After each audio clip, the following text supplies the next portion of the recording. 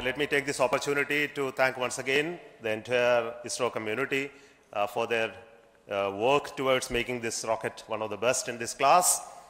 And we are getting ready for the next launch campaign soon with the launch of the LVM3.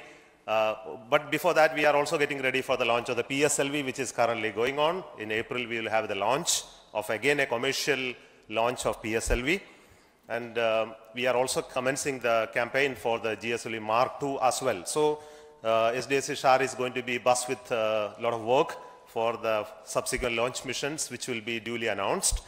At this time, let me take this opportunity to thank our Honorable Prime Minister, as well as the government, for supporting us in making this launch vehicle available for commercial launches, because it was at a very short notice. Such an opportunity came to us, and we have to get ready with our required approvals and processes which were very necessary. And let me thank the approvals that are given to us for enabling this mission to take place. And it actually increased the confidence on us on this rocket, GSLV-3, for taking up the Gaganyaan, which is going to be flying on this rocket as well.